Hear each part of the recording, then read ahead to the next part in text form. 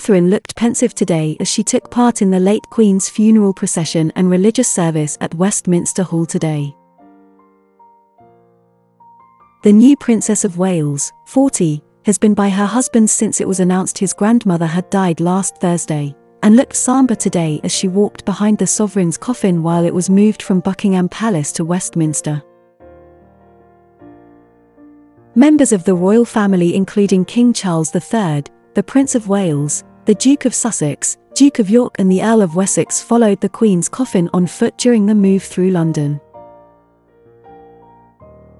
The Duchess of Cambridge and Cornwall, as she is now known, looked somber in a Catherine Walker dress as she followed the procession in a car. For the occasion, she wore a pair of pearl-dropped earrings and a pearl brooch. This is the last time the Queen's body will be moved before her funeral on Monday at Westminster Hall. After the ceremony, it will be taken to her final resting place, her beloved Windsor Castle. Kate looked elegant in a black dress, which she adorned with a brooch made of 3 imposing pearls and a stem which matched her earrings. It is believed the Queen wore the brooch during her visit to South Korea in 1999 and Kate wore it in Belgium for the 100th anniversary of Passchendaele in 2017.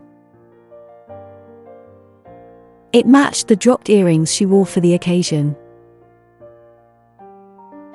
The earrings belonged to Princess Diana and were a wedding gift to her from Collingwood Jewellers for her wedding to Prince Charles in 1981. Kate has worn them several times since her wedding to Prince William, and sported them for her official 40th birthday portraits. Her hair was styled down, and she wore a small veil over her eyes this afternoon. For William and Harry, it will bring back painful memories of when they, aged 15 and 12, walked behind the coffin of their mother Princess Diana in 1997. More than 1 million people are expected to queue in central London for up to 35 hours to walk past her casket, but experts believe only 400,000 will make it inside, meaning 600,000 people will be left disappointed. Well-wishers will begin filing past the coffin to mark the start of 4.5 days of the Queen lying in state. A round-the-clock vigil will be mounted under the catafalque by officers of the Household Division, the King's Bodyguards of the Honourable Corps of Gentlemen at Arms, the King's Bodyguard for Scotland, the Royal Company of Archers and the King's Bodyguard, the Yeomen of the Guard.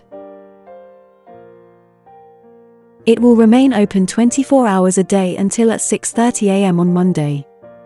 Hundreds of thousands of people are expected to line the streets to pay their respects to the Queen. The queue is expected to stretch for 5 miles, taking up to 30 hours to reach the front. Once people have passed through Albert Embankment, they will be directed across Lambeth Bridge, into Victoria Tower Gardens. Extra welfare facilities, including toilets and water fountains, have been placed sporadically along the route.